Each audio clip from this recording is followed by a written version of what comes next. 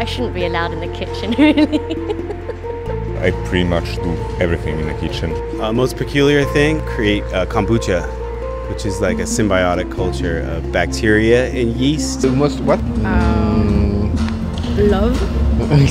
The kitchen for me is like a place where I really live and I do a lot of things, not only cook. Sex. So it like grows in a tea. That's kind of funky. Wash my makeup brushes. Yeah, I clean my makeup brushes in my kitchen. Yeah. The peculiar thing,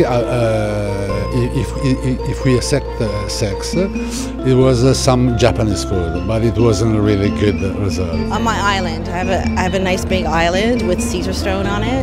To have a warm water.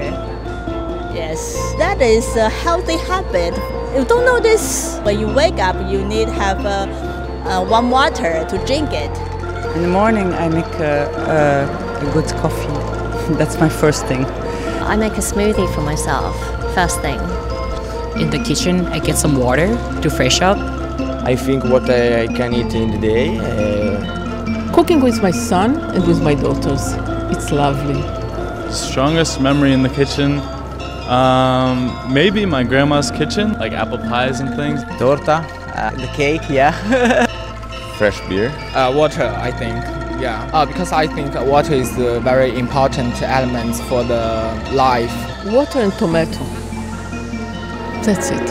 And the water has also some soft power. Some AI inside.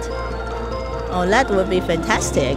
Like a lot of glass, so that you can watch the outside world and while you're cooking, watch the whole space around you. So like an island.